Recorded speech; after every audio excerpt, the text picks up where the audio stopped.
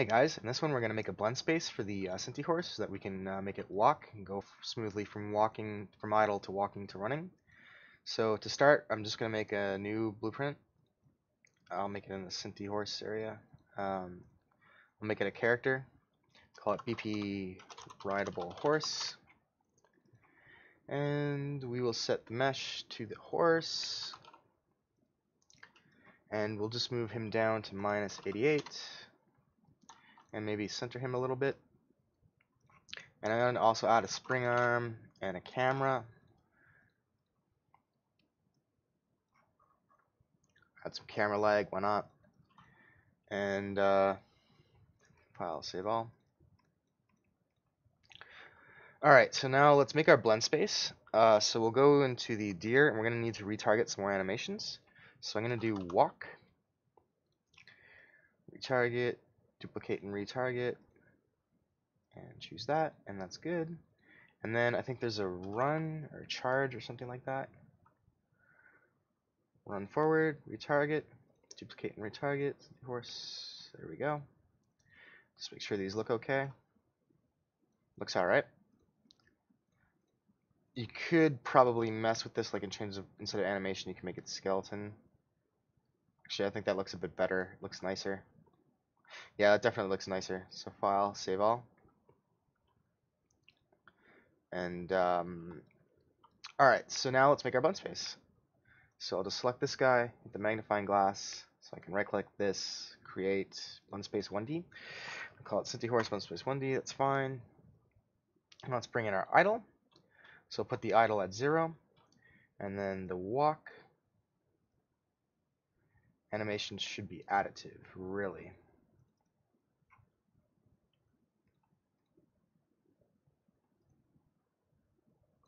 I think that's because the idle is set to additive by mistake.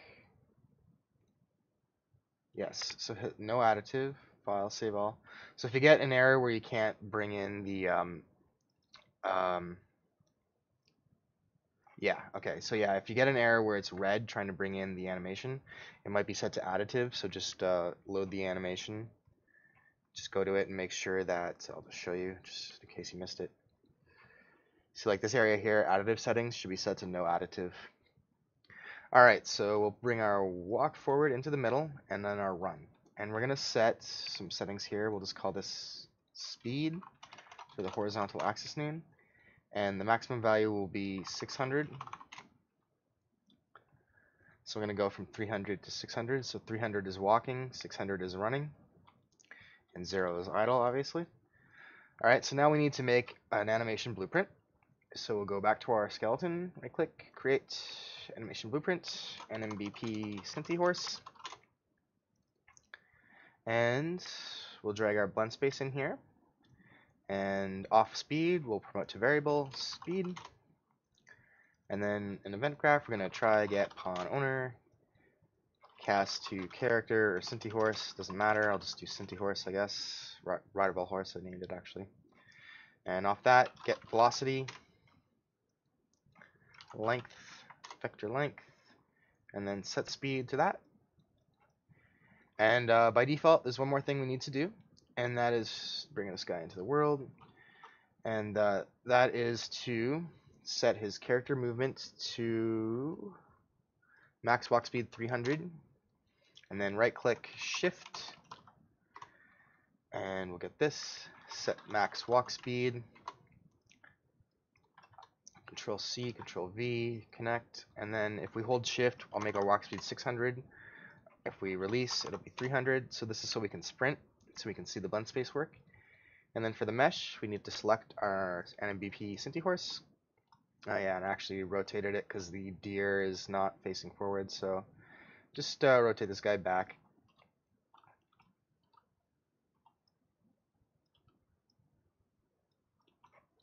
And this can a capsule actually.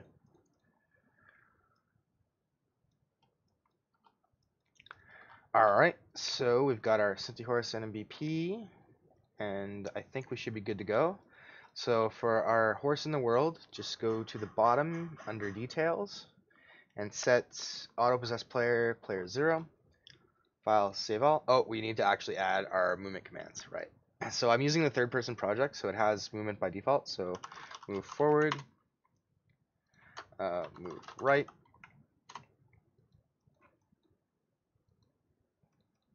and we're gonna go to class defaults, uncheck use controller rotation yaw, and for character movement, scroll down and go to the character movement rotation settings, orient rotation or movement, and that's fine.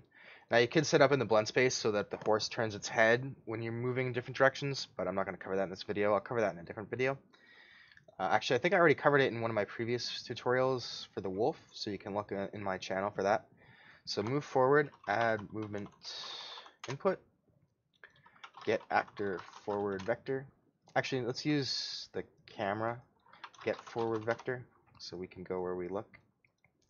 And for move right, same thing, but we will use right vector, get right vector for that.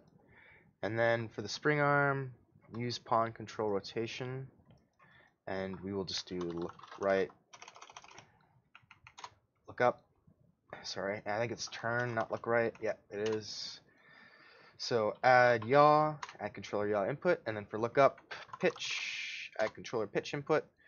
All right, so now we should be able to ride our horse. So let's play in a new window. We can look around, and we can start walking. Yay!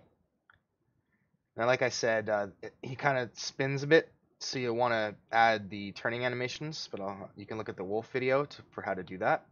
And if we want to run, we can hold shift. Yay, we can run. Alright, so that's how to bring the Synty horse into Unreal and making a blend space for him so that you can have some animations that work using Malware's Animation Deer Pack. Alright, thanks for watching, and I'll see you later.